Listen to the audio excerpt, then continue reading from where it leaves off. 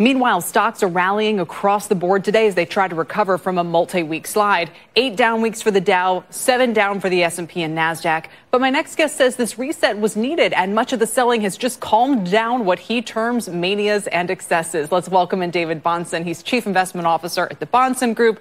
Is it the tungsten cube you're talking about, David? Well, look, I think that the shiny objects is what we've been calling it for quite some time. It's those things that are bought because they're popular. They obviously had great returns in 2020 and 21. You could debate if FANG counts in this or not. I would argue FANG is a legitimately great series of investments that just simply got very overpriced. But the stuff that's gotten slaughtered is stuff that doesn't necessarily have a definable intrinsic value. And those things that relied on multiples continue to expand. They've really got hit very hard. And so are we now at a point that investors can feel comfortable moving ahead with a broad investment in the S&P, for instance? I wouldn't. And the reason why is because I think that when an index is so weighted to its huge capitalization companies, you're really relying, as an S&P cap-weighted investor, on more multiple expansion. I can't come up with any reason to see why the S&P will go from 19 times to 22 times. Maybe you get 8, 9, or 10% earnings growth, but already the multiple contraction is offsetting that. So I think really index investors for quite some time are going to be sitting around waiting for PEs to go higher. I know I'm talking my book, but we think you have to have free cash flow growth, and we do that through dividend growth. That's where I think active management is really having its way right now. If I'm right here, you like names like Simon Property Group, Walgreens, and J.P. Morgan. Let me ask you about J.P. Morgan. I was just speaking with Larry Lindsay, obviously, about the prospects for loan growth in the years to come, especially if we have any signs of credit stress. And as somebody who also believes that we are at risk of a Japanification theme here, why do you like the financials? Well, I don't like the financials. I like J.P. Morgan, and there's a really big difference there. I like J.P. Morgan because since 2009, when we first bought the stock, there has been some reason to dislike financials through that entire period, and they have lapped their competitors.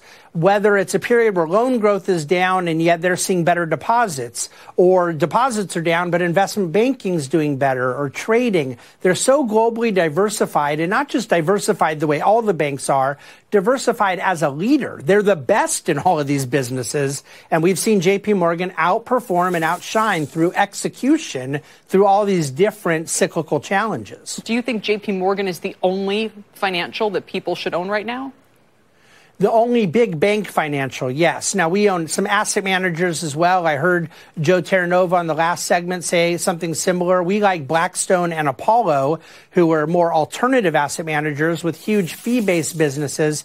But when people talk about financials, they're usually talking about net interest margin, yield curve, big banks. This is sort of a different way to be in the financials, and we really like those plays a lot. A final question. Do you have to have an answer for the recession question?